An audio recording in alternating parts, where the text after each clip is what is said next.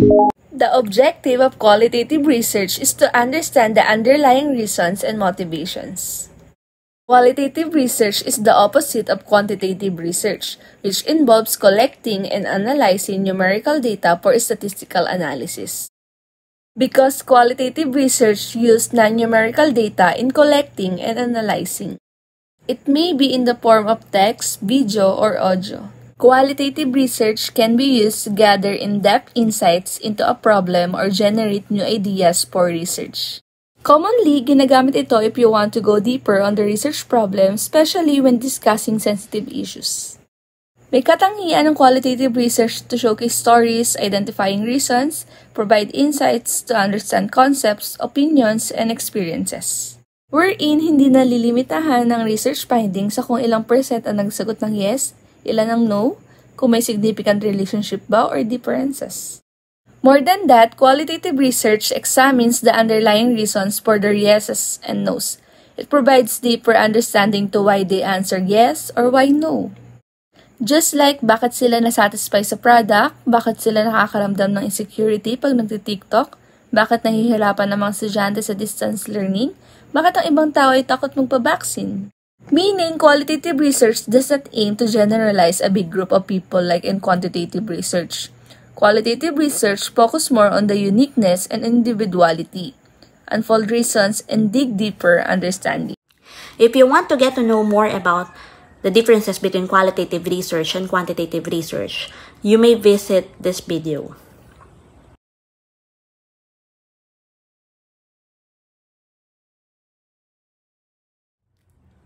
Qualitative research is used to learn more about how people experience the world, while there are numerous approaches to qualitative research.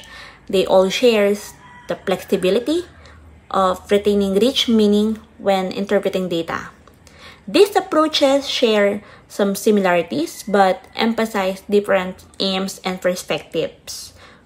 So here are the different types of qualitative research.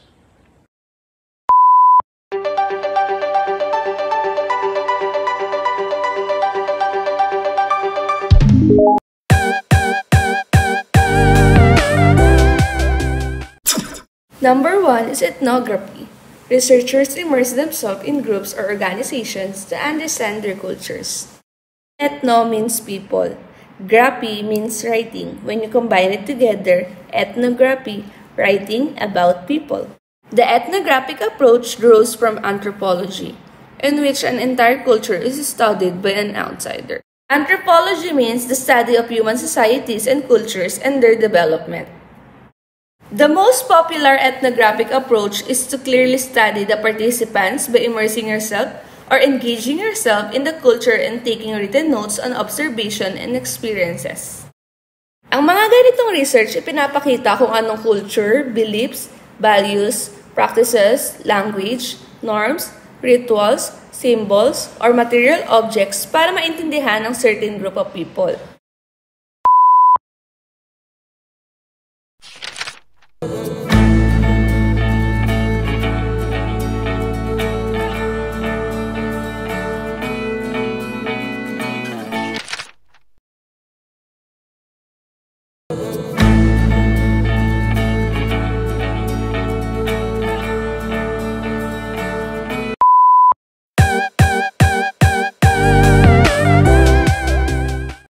Number 2 is phenomenological research. Researchers investigate a phenomenon or event by describing and interpreting participants' life experiences. The goal of phenomenology is to understand how others or people view the world, at kung paano ang kanilang opinyon at ideya nagkakaiba based sa interpretasyon ng kanilang pinagdaanan.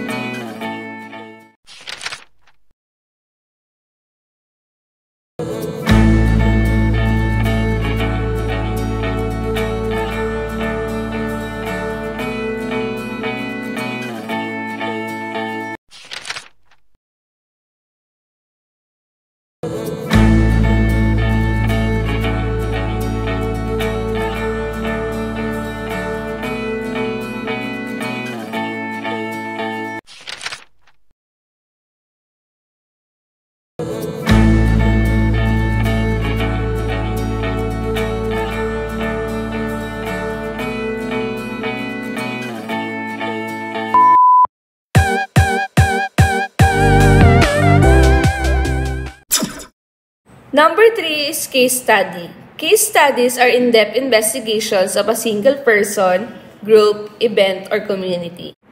Case studies are commonly used in social, educational, clinical, and business research. It usually involves qualitative methods, but sometimes it can use quantitative. Case studies are good for describing, comparing, evaluating, and understanding different aspects of a research problem. When the goal is to acquire concrete, contextual, and in-depth information about a specific real-world topic, a case study is an acceptable research design. It helps the researcher to explore the key characteristic, interpretation, and implications of the case.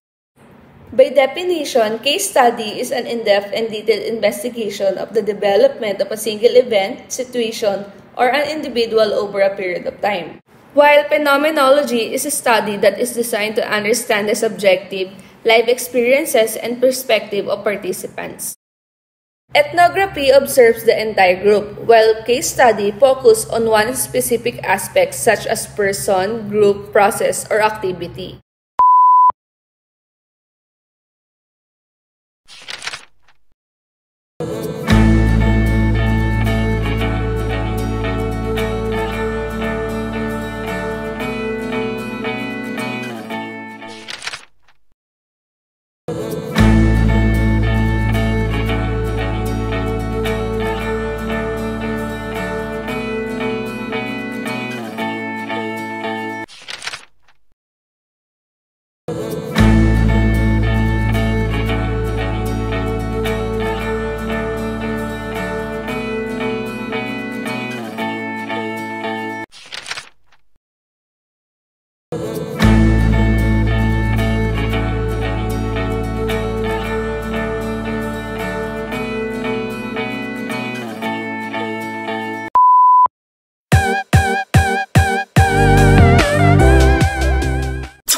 Number 4 is grounded theory. It is a research method concerned with the generation of theory.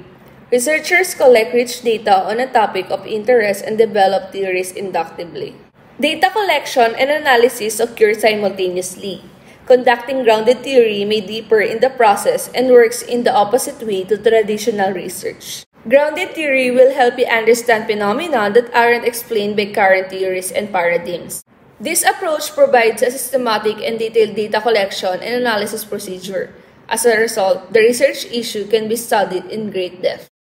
The use of this approach in practice promotes creativity and critical thinking. Grounded theory methodology is time-consuming and difficult to conduct. There is a lot of room for bias caused by researchers. The presentation of research findings in grounded theory is not easy.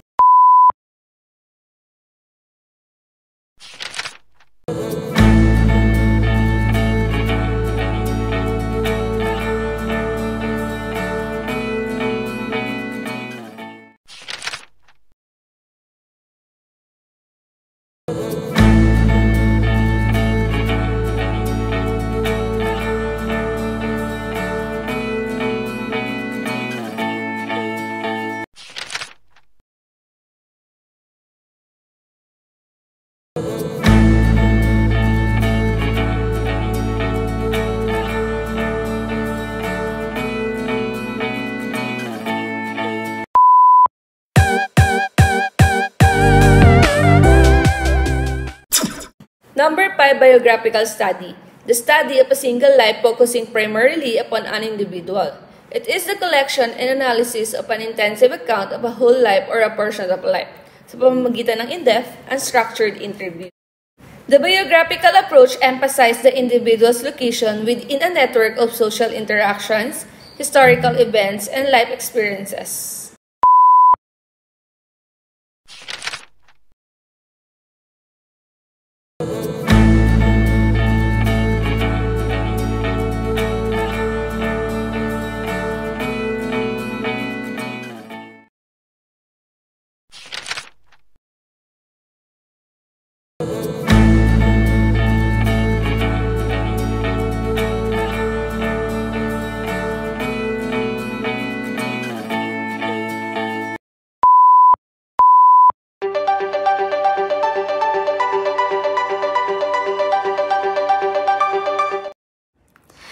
These are some of the most common methods that will help you to gather qualitative data.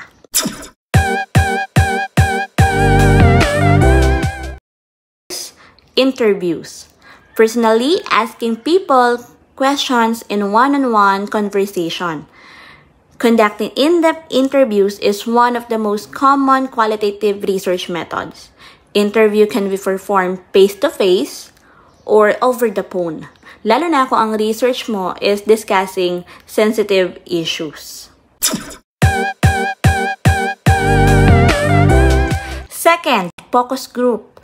Another form of interview that aims to ask questions and generate discussion among a group of people. A focus group usually includes a limited number of respondents, around 6 to 10 persons.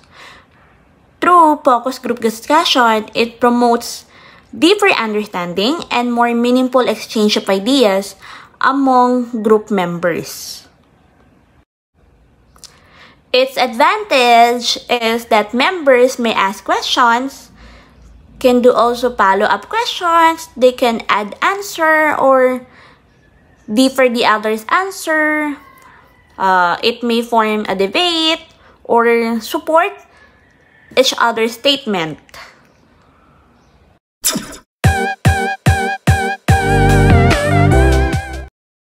Third, surveys. Survey is not only for quantitative research, it may also use in qualitative research.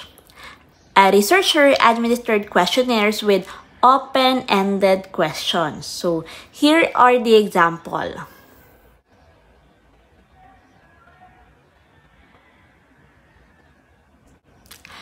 These questions cannot be answered by simply yes or no.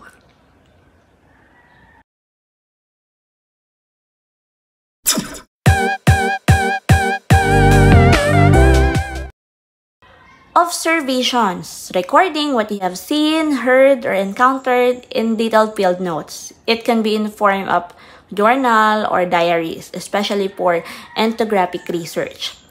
Kung ano yung relevant na nakita mo, narinig, or naramdaman. Observation can be done while letting the observing people know that she or he is being observed or without letting him know. Observation can also be made in natural setting as well as in artificially created environment. Observation is not only limited on observing your subject, person.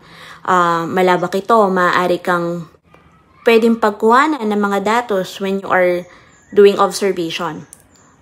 It can be a form of product, materials, written notes, or the people around the subject, or the setting, or its environment.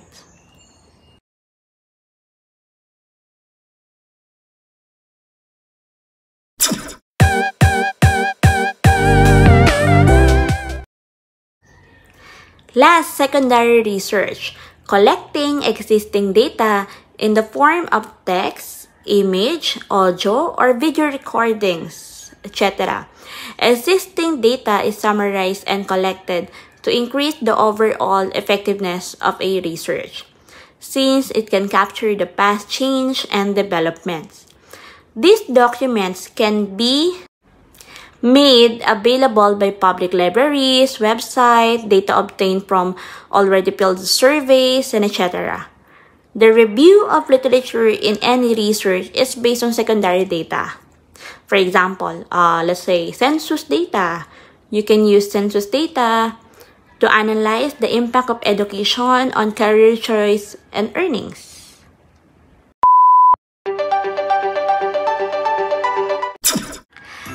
That is the introduction to qualitative research, the approaches and methods. So there are lots of exciting topics that can be done in qualitative research. Its natural characteristic enable you as a researcher to develop many skills. So if you are planning to conduct qualitative research, you may go back to this video to help you to identify what approach is suitable for your research problem and what types of data you may use in your research. We hope you learned something new from this video. Thank you and have a nice day. If you like this video, you may subscribe and hit the notification bell for more research-related videos. Again, this is me, Miss Hazel. And Miss Cash from Research Team. Annyeong!